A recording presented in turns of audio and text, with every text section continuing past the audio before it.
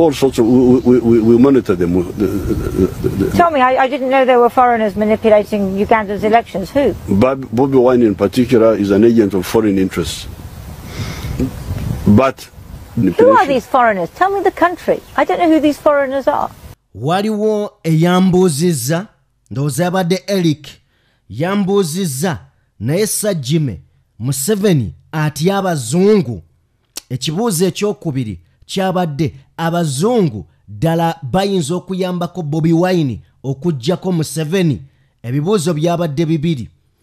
Olwaleero njagala otegeere enkola y'abazungu. Ebintu by'abazungu ebiseera ebisinga bibeera slow but sure. Njagala olwaleero owulire ngenda kuyisaako emabega olabe engeri gye baakwatamu Kano Gaddafi okutuuka n'okumutta. Ogenda kutegeera nti abazungu bantu balungi ate babi. Omuzungu ye muntu akusekera naye ng'enkya enteekateeka z'ayina za kuggyawo. Kakati ngenda kusinziira awo nkunnyonnyole. Ne mu katambi akamu General Museveni ke baamubuulizaamu ensonga z'abazungu n'awunzika ng'ebigambo bibuze ate n'atandika kwatula Bobi Wine. Bobi Wine oyo akolera abazungu. Ne bamubuuza bazungu kikaaki tumenyere ensi ng'ebigambo alyabirye.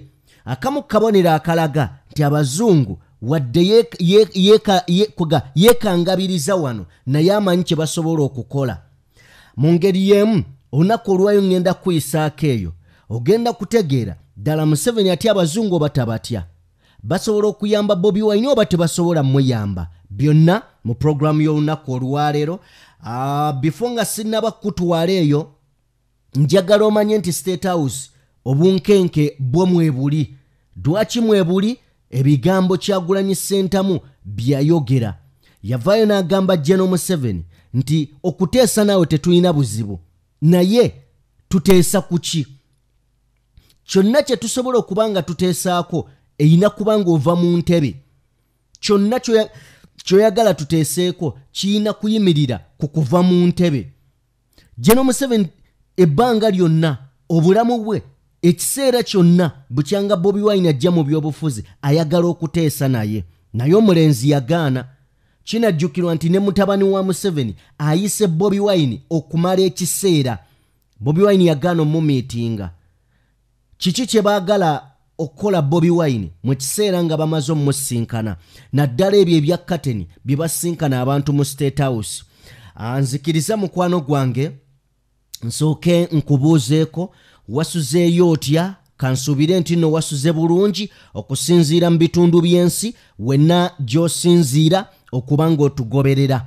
Omukutu oli ku DPTV Uganda. And of course yenze Sajjime abeerawo okuba nga mbatuusaako ebintu eby'enjawulo. Tutambula ne Sheikh Ashraf mu kusoma edduwa. Munoonyeeko mukwano gwange onaabimalanga. Oyina ebizibu eby'enjawulo, visa yagaana, oyagala genda bweru wa ggwanga. Sheikh Ashraf omusomi wa dduwa. Bino ebintu abimalanga tewesibaako bizibu nga Sheikh Ashraf waali okuba nga akuyamba. Gwe baakubba baakola kibonna baveeko abo. Noonya Sheikh Ashraf asobole okubeera nga atereeza ensonga zo. Nga sinnaba kuba nga nkutwala wala ddala nnyo. Njagala tusooke tuyiteko wano. Wayinza okuba nga tewabadde ku mulamwa gw'ebyo bye njogeddeko naye njagala tuyitewo. Wiiki ewedde nabadde ndaba program ku NBS eyitibwa Frontline. Kuliko abasajja ba NRM betuyinza okugamba ba propagandist. Kwabaddeko Rogers Mulindwa. Abasajja bano baavuddeyo ne bategeeza nti NUP Bobi Wine zino tuwa laari zabadde atambula okwetoloola eggwanga.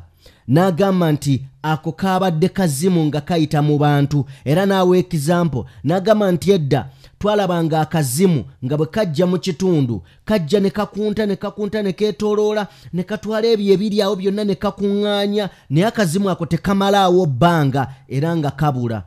Naye bano be bantu be bamu abaasudiyanga General Museveni ne bamulimba n'ebiruubirirwa byabwe by'okumulyako ssente nga bamugamba nti NUP mu 2020 tuyingira 2021 kalulu nga bamugamba NUP ogwo muyaga just ogwo muyaga guyita buyisi oba okitegeera abantu abayita Bobi Wine ne NUP nti muyaga gwayera buli muntu wa NRM omunene omulina abo General Museveni be yali agenda okwolezaako emmunye gwabasuula ne bagwa ba minister ne bagwa abaana babasuula ku ttaka ba MP ako ke bayita gwe bagamba nti muyaga gwabeera bonna mu kiseera kino omuyaga bagukyusizza okugujja mu muyaga bagufudde akazimu bagamba ako kazimu naye njagala gamba abasajja ba NRM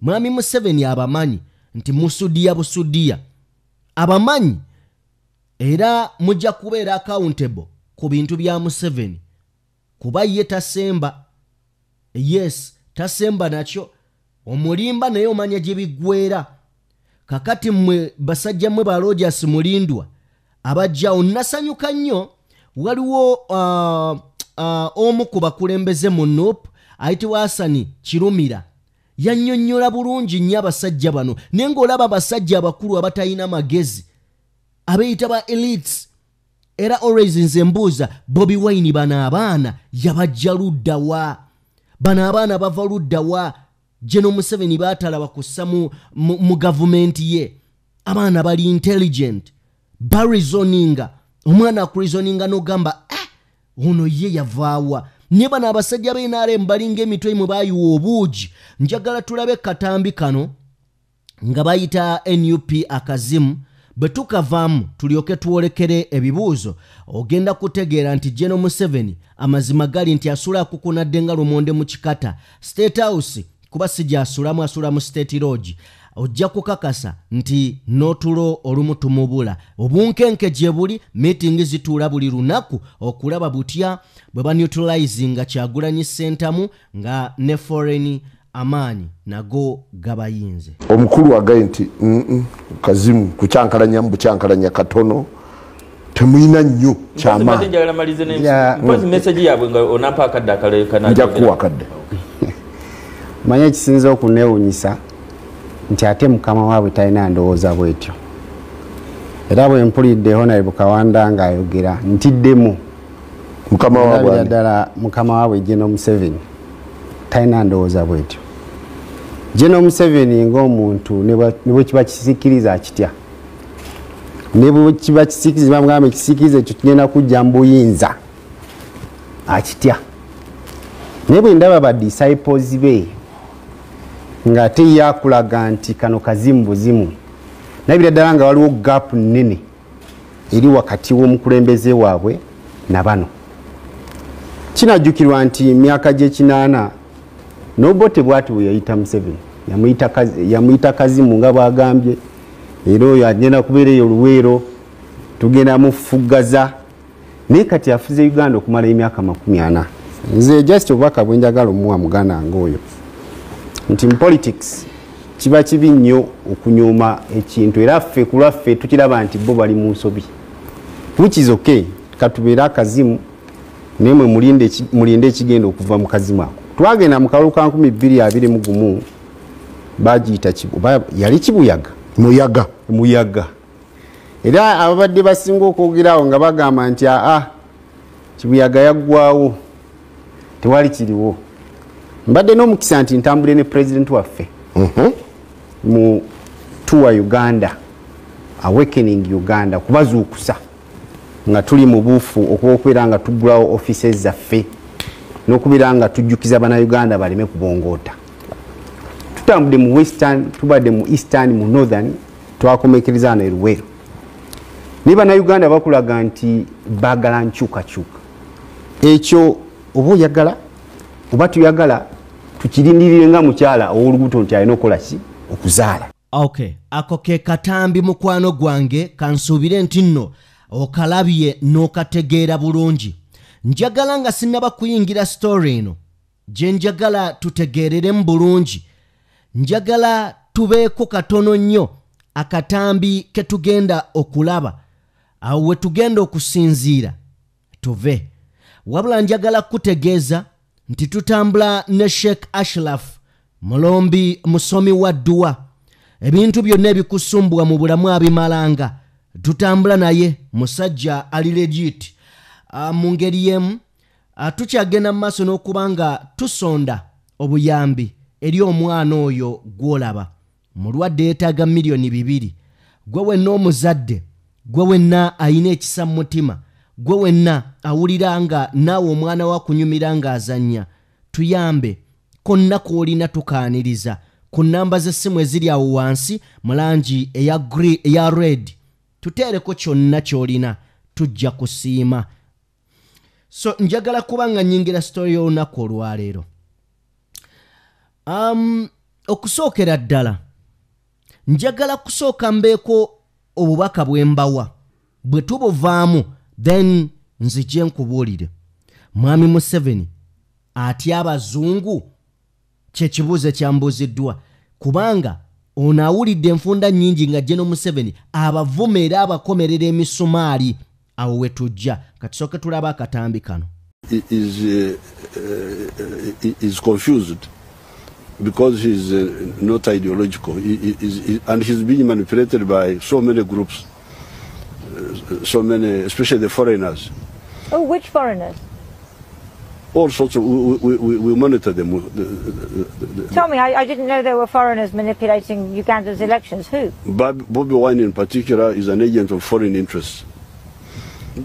But who are these foreigners? Tell me the country. I don't know who these foreigners are.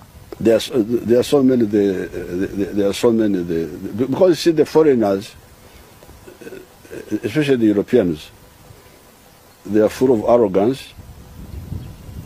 They for Uganda is very successful. We have a very strong system because we know what we are doing. But because you have that your own analysis, like for instance, you think the problem of Uganda is because I've been in government for a long time, and after that is the advantage of Uganda. So we don't agree. As long as it is democratically decided on, this is the correct thing. But because you have that view of yours, when charlatans, people are not serious, come up, oh, it is opposition to longevity in government. So you jump up and down in the West. And they get quite a lot of encouragement from the foreigner. Akatambi kogenze maaso n'okuba ng'olaba koleka General Yoweri Kaguta Museveni nga abuuzibwa ebibuuzo naye ng'agamba nti like foreign countries zezi influencinga Bobi Wine, foreign countries zeziyimiriddeko baforena be bayimiriddeko amaanyi ga Bobi Wine. Ekibuuzo kyali tekirinayo kikwatira ku Bobi Wine naye kikulaga nti Bobi Wine ng'omuntu amutya ne pate ye kwe kubanga bamubuuza ekibuuzo ne kimulema totally ne kimulema okuddamu n'ayingizaamu Kyagulanyi nti kabonero era akalaga nti abazungu bamuteekamu ssente okulwanyisa gavumenti yange n'okulwanyisa Uganda. Kiki kye kitegeeza? General Museveni azze ayogerera abazungu ne bano be bamuwa ku ssente. Yes, bano be bamuwa ku ssente naye azze aboogerera. Mwami Museveni walaba ekimuyisaawo takyogerako ne bw'alaba ekiyinza omukoona ekyafuuka muzibu. Naye njagala kutegeeza abazungu balina enkola gye bakolamu ebintu byabwe nga ndalamu, kubanga omuzungu ye muntu asobola okukusekera naye ng'agenda kujjawo. Kino kinajjukirwa nti abantu abategeera obulungi ebyobufuzi babibalira ku age, emyaka, nti omuntu bw'atuuka myaka 60 baba bamuggyako emikono. Dwaki? Obulamu bwo buba buweddeyo. baddayo okutandika okutunuulira ani anaasobola okutuukiriza interests zaabwe ng'abazungu nti bwe tunaaba tuzze naawe tunaasobola okubaako bye tukkaanyaako mu kiseera kino nga General Museveni emyaka gimukeeye ate nga mu Uganda omuntu asinga amaanyi ye Bobi Wine. Believe me or not, amaanyi olwaleero abazungu newankubadde basobola okuwooyawooya mwami Museveni olw'obuzibu bwe balimu nti Russia ebatadde ku nninga, China ebatadde ku nninga, Russia ebatadde ku nninga ku nsonga z'ebyokulwanyisa, China ebatadde ku nninga ku nsonga z'enkonome. Bajja ne mwami Museveni naye tebalina kye bamubalirako nnyo. Nja kuzzaayo katono emabega. Omwaka gwali gwa 2029 ng'ennaku z'omwezi 2 Septemba, omukulu amanyiddwa nga General Kaweedemu Gaddafi yagenda mu lukiiko olwa UN General Assembly. Kaweedemu Gaddafi yayogera ebigambo mu assembly eyo nti baali boogerera eddakiika ndowooza zaalinga 15 Kaweedemu Gaddafi bwe yakwata omuzindayo yayogerera essaawa emu n'eddakiika 30 ne seconds 10 n'eddakiika 35 ne seconds 10. Era speech eno yavuma abazungu okuboogoloza. Agenda okumaliriza speech ye ng'abamu bafulumye, ab'emitima eminafu nga bafulumye bagenze. N'amaliriza ng'alangira pulezidenti wa America yaliko mu biseera ebyo Barack Obama. Era ono yakozesa ebigambo omwali n'agamba nti gwe Obama oli mutabani wange nakuyamba nako okujja mu buyinza. He was right. Naye engeri gye yayogeramu ebigambo bye ye yamuviirako obuzibu. Naye ekirifano ku bazungu bwe yamaliriza okwogera bino mu gye twayita UN General Assembly, bwe yamaliriza okwogera bino ebigambo tebareactinga, no, baamuleka ne basigala nga bakwasaganya n'ebyensuubuligana mu mawanga gombiriri. Mu 2011 abasajja baalumba Gaddafi ne bamukuba ne bamusuula ku ttaka. Abasajja baalumba Gaddafi ne bamukuba ne bamusuula ku ttaka. Gaddafi gwe baakuba ye musajja yali asinga amaanyi mu Africa. Yayina ennyonyi ng'ayina n'ezo ziri latest mu kulwana. Teyabuusa yadde ennyonyi n'egi, yadde ennyonyi n'emu ogijja ku kisaawe. Abasajja baalangirya no fly zone nga baakalangirya. Speech ya Gaddafi eyasembayo yayimirira abakulembeze beekaza n'agamba sigenda kuva mu nsi yange ngenda kulwana nfiire ku ttaka ly'abajjajja bange. Yali yakamaliriza bw'ati okukola speech eyo, wennyini we yali ne bakubawo bomu nga yakavaawo bw'ati. So nkuzzaayo kugamba nti abazungu engeri gye booparatingamu oba gye bakwatamu ensonga zaabwe endalamu. Kati mwami Museveni ekimu ku bintu by'amanyi obulungi nti basobola omuggyawo. Bino byonna byayogera kwekangabiriza. Mpuliriza, njagala nkuwe katambi Kaweedemu Gaddafi ku General Assembly eyo ne ngenda kuwaayo akakwatibwa omukutu gwa CNN asinza kuwa ssaawa yonna namba. Okitegeera, kankakuweko katono then bwenzija nkubuulire Bobi Wine abazungu basobola omuwagira oba tebasobola. Wengenda okujja ekyokubiri ngenda kusembyayo ddala State House erimu obunkenke oba terimu bunkenke, abasajja gababuguma oba tegababuguma. Nindirira. This was his first appearance at the General Assembly. He's been head of Libya for some 40 years, and this was his coming out moment, so to speak, here at UNHQ. And he certainly took his time and got off his chest clearly a lot of issues. The Libyan leader speaking for 1 hour and 36 minutes, Hala, many referring to that as a rambling speech that touched on so many different issues. But the essential thrust of his message is that the United Nations as it is organized now is unfair. He described an atmosphere of inequality where the rich nations effectively dominate the poorer. Let's listen to some of what he had to say. Anyone who says that I'm higher than or above the General Assembly should leave the United Nations and be alone. Democracy is not for the rich or for the rich or for the one who terrorizes us or for the one who is more powerful than us. Should have democracy. No, the higher world or the upper world should be the all nations at equal footing. Now the Security Council is security feudalism, political feudalism for those who have a permanent seats, protected by them, and they are used against them, against us. Should not be called the Security Council. It should be called the Terror Council. Oyo yekano eri Muammar Gaddafi yali musajja njasabigu, yali ayogera nga bw'atandika okwogera abaliwo musirika ne musiba n'ebimyu mutuule muwulirize. Yavuma abazungu naye abasajja baateekateeka enteekateeka nga yakamala okubavuma mu 29 Septemba 23 mu 2011 ne bamuyingiza ettaka. Bino bye njagala okugamba, ezimu ku nsobi General Museveni zaali mu kkola. General Museveni Gaddafi yafuga abantu b'e Libya emyaka 42. Museveni ayingira 4. Emyaka 4 gayingira waliwo ebintu ensobi Gaddafi ze yakola. Singa otegeera nti abazungu batandise okulima empindi ku mabega, ekyamagezi ky'olina okukolera eggwanga kuwummula n'odda ewaka n'ota eggwanga. Bw'ogezaako n'olemerako kiro na misana bo baba bakupangira.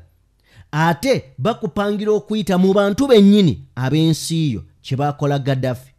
Bakukuba bayimiridde ku ddembe lya buntu, bakukuba bayimiridde ku kweremeza mu buyinza, okudisrespectinga constitution. Ekyo tukimanyi bulungi nnyo nti Mwami Museveni akikoze emirundi n'emirundi. Constitution yagifuula katabo mwayuza nga mwazza. Oba okitegeera. Kakati byonna bisobola okuddirira ebyo Mukama y'amanyi. Amazungu bayinza okuyamba Bobi Wine okujjako Museveni, ndowooza eyo gye tuba tusembyayo.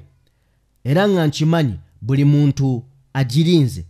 Ampuliriza, njagala kusooka kuyisaako wano katono nnyo nti mu State House ne bw'owulira ng'ebigambo bibakalira ku matama buli ddakiika, buli kaseera bavaayo n'ekiboozi, ekiboozi ekyokuwuddiisa obuwuddiisa, ne kino bakiyita kwekangabiriza.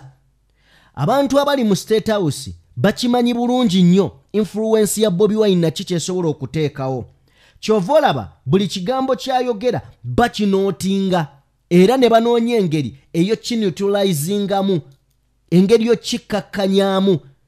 Ebigambo Bobi Wine bye yayogera Luweero ebbanga lyonna bigenda kuteeka State House ku bunkenke, kubanga amazima gali nti obusosoze buyitirivu. Kakati bakwata statement ya Kyagulanyi Ssentamu ne banoonya engeri gye bagikkakkanyaamu, ne bakuba ekiboozi nga bakijja walala. Nawulidde ne Fala ono Pastor Bujiiko naye ng'avaayo ajje gyembukana neŋŋamba ne kakati ono omusajja oba abamuwagira like endiga nazo zaagwa ddalu, kubanga sisuubira nti n'endiga esobola okulya obubi newankubadde endiga. Ne zino endiga za Pastor Bujiika ate zo zirya n'obubi kuba tezeetegeerera. State House tesobola kubeera mirembe waliyo amansa, ebigambo ebifaanana nga Bobi Wine by'amansa. Era njagala kubulya Museveni we baba bamubriefinga buli week, ennaku zino bamubriefinga buli lunaku ku bigambo Bobi Wine byayogera. Ampuliriza, Bobi Wine bwe yabuuziddwa ku kusinkana Museveni, newankubadde ffenna tukimanyi nti Museveni omuntu gwasinga okwagala okusinkana olunaku olwaleero ye Kyagulanyi, era n'ageza afuna omukisa, kuba kati amazima gali nti Museveni ye yeetaaga Bobi Wine. Bobi Wine talina kye yeetaaza Museveni, ago mazima. Olwaleero n'ogamba Mwami Museveni n'omukubye n'omugamba nsobola okukutuusiza Bobi Wine wano, gwe ssente ze bakuwa teri muntu yali azikutte. Nga ye Bobi Wine tebannaba muwazize, gwe n'ogeza oba n'omukisa ogutuusa Bobi Wine ku mmeeza ya Museveni bw'oti. Museveni aba akubye jackpot emyaka gyonna gy'abeeredde mu buyinza. Omuntu asinze okutuuyanya Museveni enkwawa n'ebirevu ye Bobi Wine. Ekyo ojja kukikkiriza oba ojja kugaana, ye Kyagulanyi Ssentamu. Kakati bwonna obunkenke obuliwo n'akacyankalano n'akajagalala kali mu State House kayimiridde ku bigambo omwana byayogera. Ne bw'owulira enteekateeka zonna z'alina nga baagala zirinnyamu, simanya bano baleese bbomu naye tetwalabye mu bivvulu nga baditekitinga bbomu. Ekivvulu kya Shiba ne bikoze bitya? Bagamba mbu simanya yaleese okuwalaŋŋana mu mawanga. Ekyokuwalaŋŋana mu mawanga njagala katono nnyo nako nkuweeka akatambi. General Museveni bwe yali nga ye anoonya obuyinza, ebigambo bye bimu yabyolekezanga Obote ne Amin ng'abagamba nti bano basosoze era emirimu bagiwa b'amawanga gaabwe. Njagala tufune akatambi kano bwe tukavaamu then nzije twolekere. Bwe tuba twolekera Bobi Wine abazungu basobola omuyambako okuggyako Museveni, essuubi lyali ly'amaanyi nga tugenda mu kalulu. Bangi baanafuwa nga bagamba abazungu baatuyiwayo. Twalinawo wano n'emmeeri eyajjako wano. Yes, tulina emmeeri eyajjako wano. Ensi n'egamba Museveni bagenda kusinziira Kenya mu ggwanga awo bamukube aveeko oba bakube ekibuga Kampala kiyiike ku ttaka. Kasooke tufune akatambi ka General Museveni ng'ayogera ku busosoze nga ye anoonya buyinza n'essaawa ya leero kiki ekiriwo. In the army of the Amins and the Obotes and the Okellos, which are essentially the same army, tribalism was a very big factor. They would not trust you unless you are from their tribe. So to them, loyalty was based on the tribe. And the army was supposed to be a brotherhood somehow, a sense of brotherhood, of Undugu. Now, because of that position of theirs, it has led the army to disaster. Okay. Mukulikeyo mu katambi ako. General Museveni ng'anoonya obuyinza, awo ye yali yayogera nnyo ku busosoze ng'Amin n'Obote bwe baatambuliza ebyobufuzi byabwe n'obukulembeze bwabwe kwegamba mu kuwa emirimu ab'amawanga gaabwe. Naye olunaku olwaleero twafunye lisiti gye ŋŋenda okuba nga nkuwaako. Ye lwaki sigikuwa otunule onaakakasa nooti ensi. Kankuwe lisiti ate eri mu gavumenti ya mwami Museveni otegeere kiki kye twogerako. Kakiiko k'ebyokulonda n'ateekayo byabakama ava waabwe ava wuwe boogera lumu. Otegera naddira sekretary w'akakiiko ako lwakoojo weeyo mazima. Otegera kati akakiiko k'ebyokulonda bwe kakyankalanya n'ogamba nti no kaneekalakaasi okiraba ebitongole byonna ebigenda okukkakkanya ngwegala okwekalakaasa olw'ebintu ebitagenze bulungi mu byokulonda. CMI kandiho yagikulira kandiho weewaabwe mwana wa ku kyalo. Bano abanaakukwata ne bakunyiga ekitoliro ne bakuteeka mu safe house ne bakunyiganyiga okitegeera ne bakutulugunya aba iso abakulira bamuyita kano kaka weewaabwe wa ku kyalo. Akati akulira amagye nga Besigye aduumidde tugende mu kkubo tulumbe tugende ku State Square okitegeera military bwe amagye bwe gaba ganaatukakkanya agaduumira bamuyita muhoozi mwana wa ku kyalo. Simanya mumpulira gwe genda mu iso olabe ba director abaliyo ba director operation weewaabwe director procurement weewaabwe director simanya technology weewaabwe director welfare weewaabwe okutegera kakati bova onoga akanzirukire mu kooti kangende mu kooti banzi bya kalulu chief justice bati katulebe weewaabwe okumanya Museveni mulimba nnyo fena tufudde balaalobe ona asibudde yorokamu bamwine abadde akulira abalamuzi oli essa abalamuzi naye akulira abalamuzi ate naye weewaabwe bamwine yeewaabwe twagala omukulembeze gwange otubuulire nti ffe abaana abaffe abaganda abaffe abasoga abaffe abagisu abaffe abateeso abaffe ababigwa abaffe abacyoli bo ebibuzo babbanga bibbe abeewammwe be baabiyitanga be balina okubeera mu buli kifo kakati mu kooti gye wandidukidde abaliyo nabo beewaabwe tuvuganye n'omusajja nga sente azijja mu Bank of Uganda n'aziteeka mu kalulu n'aziteeka byayagala akulira Bank of Uganda nayo weewaabwe mutebire weewaabwe okiraba kati olwo kyayita obusosoze ategeeza ki mutawagira busosoze kakati abanakugulako emisango DPP okiraba omuwabi wa gavumenti naye weewaabwe okiraba kakati awolereza gavumenti otegera atone jeno naye weewaabwe kugamba weewaabwe afuse weewaabwe noloko ulimba abantu kubanga ate kakati sikiririza mu kusosola mu mawanga kankutwale mu polisi ya Uganda okiraba gwagamba tokkiririza mu busosoze Kayihura yonna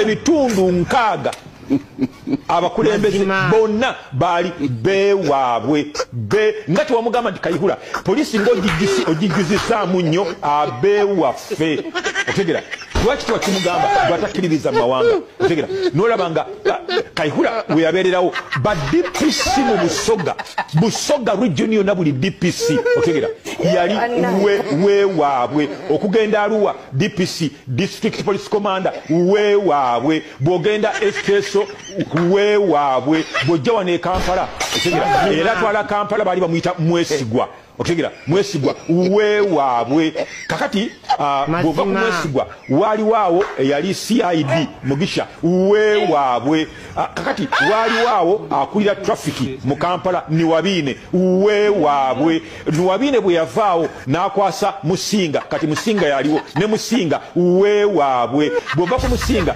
director abadde atwala poliisi yonna I mean traffic police polisi y'ebidduka mu ggwanga lyonna Dr. Kasiima weewaabwe Dr. Kasiima bwe yabadde awaayo ofiisi ng'emyaka gye gimuweddeko bwe yakwasizza Mugisha weewaabwe Mwami Museveni kiki kyagamba mbu takkiririza mu busosoze mawa ebyo tabiraba otegera noddira Buganda yonna buli DPC buli gundi weewammwe Kampala yenayina no ku CPS otegera basoma biki ffe tutasoma otegera eyo fund NSSF agikulira naye weewaabwe okiraba ogamba otya mutokkiririza mu busosoze okay oye basajja mivule ng'akyategeera ng'akyalimu amagezi basajja mivule ng'akyalimu amagezi naye mu kiseera kino kirabika bamubrainwashinga obwongo babwoza butereevu nnyo twolekedde abazungu basobola okuyambako Bobi Wine okuggyako Museveni wano buli omu waayagala okuwulira njagala kutegeezako gwenna mpuliriza nti abazungu bwe baba banagamba okuyamba basooka kutunulamu interests zaabwe kiki ky'obawa balyoke bakuwe ebiseera ebisinga olina kuba ng'obawa kingi kino Bobi Wine kyatali nnyo mwetegefu kukola kyova olaba atambuza enjiri nga bagamba nti mmwe singa temukwata dictator ono ne mumuwa ebyokulwanyisa ne mumuwa ssente mumutulekere nga mmwe temumufandinze ssente era kampeyini ya Kyagulanyi Ssentamu enkulu agenda agamba abazungu mmwe nejjuzi we yabadde mu Amerika ng'ajjukiza abazungu abo ne bannansi abawa omusolo gwabwe nti mugambe bannammwe ba Congress eyo balekerawo okufandinga dictator Museveni buli we bamufandinga tukaluubirirwa okumuggyako Bobi Wine teyeesigamye nno ku bazungu naye buli muntu anaabaako milestone gy'ateekinga mu byobufuzi bya Africa abazungu abeetaaga era bamuliko kyova olaba nti buli wabaawo ekigenda mu maaso bavaayo ne baboggola ne babaako ne kye boogera kati ekituufu kiri nti omuzungu okuyambako Bobi Wine gano mazima waliwo abali emabega we nga mu gavumenti ya Museveni bwe mulimu abali close to Museveni naye nga baagala Bobi Wine ajje mu buyinza ng'era bamukubira ne pass.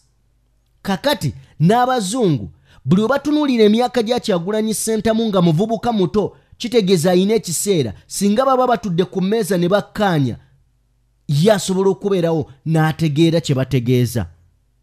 Naye buli omuzungu lwamanya nti talina kyagenda kufuna wuwo ebeera egenda kufuuka problem. Oba okitegeera eba egenda kufuuka problem. Ate tebaagala kukolagana n'abazeeyi baagala nnyo abavubuka abakyalina ekiseera whereby balina ebyokukkaanyaako bonna. Kati ekituufu kiri nti General Museveni abazungu tekikwewuunyisa nga bamuwa obuyambi bamufandinga bamuwa ne ssente naye nga balina kye bamupangira kubanga tosobola vuma abazungu n'obavumirira ate n'omala n'otandika n'okusala gwe ali ku sayidi ya China gwe oli ku sayidi ya Russia. Kakitegeeza oba ofuuse mulabe waabwe kino kiwa enkizo Kyagulanyi Ssentamu.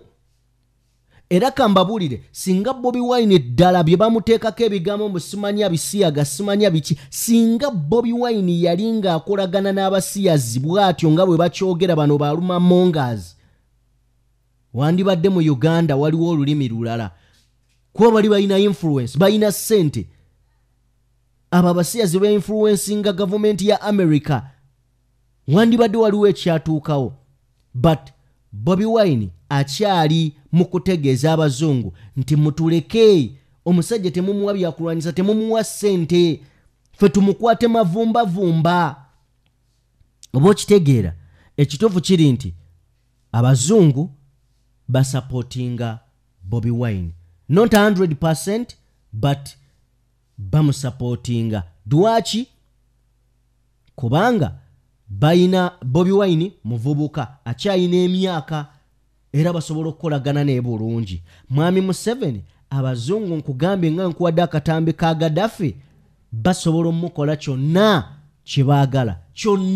kye baagala obudde bwonna. Ate njagala bajjukizaayo kano nze nina ensi zentunira ne ngamba zino ensi zirimba. Russia ne America amawanga ago ojja kwegendereza ng'ebiseera ebimu gakolagana gatya okucunya abasigadde. Amawanga America gonna geerumbye Russia gabadde mabega era nga bagamba singa okwata ku lino eggwanga tugenda kukuba tukusesebbule. America neerumba n'erikuba Russia neetanyega kigambo kyonna. Ensi gy'oteesibaako ye China terwana ntalo. China ne bwesanga mu Uganda nga batadde abantu ku kikaliryo bakubye basigaddemu babale tebigikwatako. Kivula ne mu lutalo lwa Ukraine ne Russia China ewoza kusindika kuba waayo byakulwanyisa sisi kubalwanirako. China teyeetaba mu ntalo yo teyagala na mmanya kakati teri kitasoboka. Tutambula ne Sheikh Ashraf musomi wa dduwa mukwano gwange munoonyeko gwalina ebizibu ebyenjawulo. Musajja mwesige kubanga waddala mwesige muganda wange gwe yeetaaga okubeerwa okwenjawulo mu ngeri y'emu oyagala visa ebyogende bweru byagaana kiki kyoyagala mirimu gyagaana okutereera noonya Sheikh Ashraf akusomera edduwa mukwano gwange ebintu bikutambulira malidaadi bulungi nnyo kabisa. Njagala kuba nga mbateera wano nga magamba atakuumira mpeera abankuumire mubeere bulungi mweraba.